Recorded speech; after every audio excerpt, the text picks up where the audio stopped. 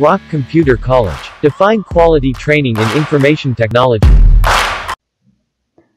PowerPoint is a presentation program that allows you to create dynamic slide presentations.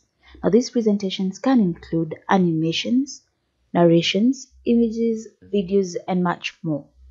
In this lesson, you'll learn your way around the PowerPoint interface, including the ribbon, quick access toolbar, and Backstage View. Now let's open PowerPoint program. So go to your search bar and type PowerPoint. Then click on it to open. And when you open PowerPoint for the first time, the start screen will appear. From here, you'll be able to create a new presentation, choose a template, and access your recently edited presentations. So from the start screen, locate and select blank presentations to access the PowerPoint interface. So this is the PowerPoint interface. And we'll start with the ribbon. Now over here, this is the ribbon. Now the ribbon contains multiple tabs, each with several groups of commands. Now we have Insert tab, Design tab, Transitions, and so on. And each of these tabs have their own groups of command. We have the font group, the paragraph group, drawing group, and our home tab.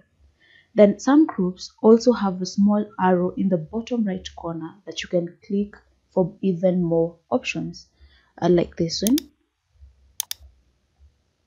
Then you can select whatever you want, and once you're done, you close that. So these little icons offer more options in PowerPoint.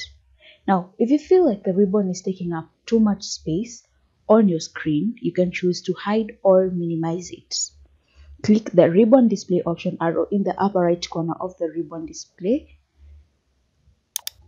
to display this drop-down menu. Now over here we have three options. We have the auto hide ribbon, the show tabs, and the show tabs command. So if you choose this first one, auto hide ribbon, it displays your workbook in full screen mode and completely hides the ribbon. So to show the ribbon, click the expand icon over here, and the ribbon will pop up right up. Then the second option you have is show tabs. Now this option hides all command groups when they're not in use, but tabs will remain visible, just like I have over here. To show the ribbon, simply click a tab. So I'll click on any tab and the ribbon will come back right up. Then the third option we have is show tabs and commands. Now this option maximizes the ribbon. All of the tabs and commands will be visible.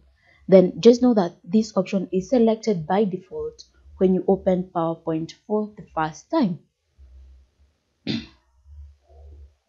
Now let's look at the tell me what you want to do feature. We call it the tell me feature. Now if you're having trouble finding the command you want, the tell me feature can help. It works just like a regular search bar.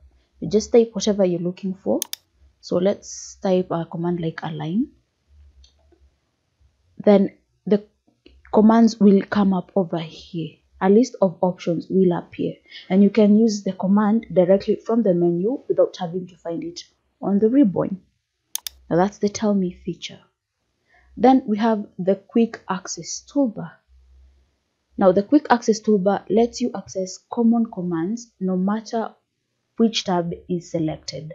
And by default, it includes the save, undo, and redo plus start from beginning command. Now you can add other commands depending on your preference.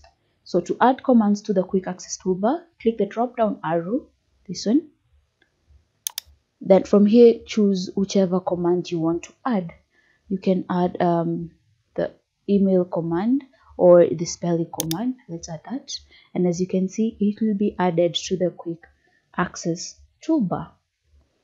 Then PowerPoint includes several tools to help organize and arrange content on your slides. These include the ruler, the guides, and the grid lines.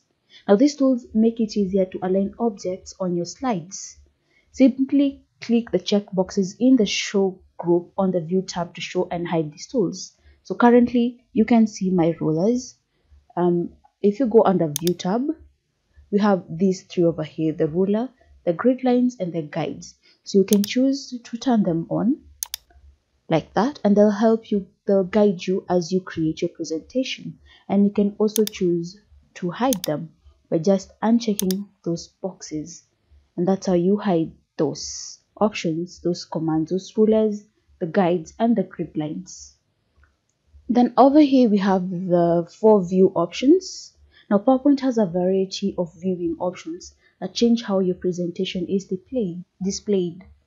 You can choose to view your presentation in a normal view, which is selected by default, slide sorter view, we have the reading view, and or the last one is the slideshow view. Then once you're done, you can click escape and it will take you back. You can select now the normal view, which is selected by default. Then we have the zoom controls over here, so you can zoom in or zoom out by clicking and dragging the zoom control slider to the right or to the left. You can also use these plus and minus icons to zoom out and to zoom in. And the number next to the slider, this one, displays the current zoom percentage, and it's also called the zoom level. Now mine is at 70% currently. Lastly, we'll look at Backstage View. Now Backstage View gives you various options for saving, opening, printing, and sharing your presentations. So to access Backstage View, click the File tab on the ribbon, and here you are, you're in the Backstage View. Now here are the options. You can open recent documents, you can choose a new template or blank document. There's the save command, you can print, share. There are lots of options over here. Now that you're familiar with the PowerPoint interface, you're ready to create a presentation.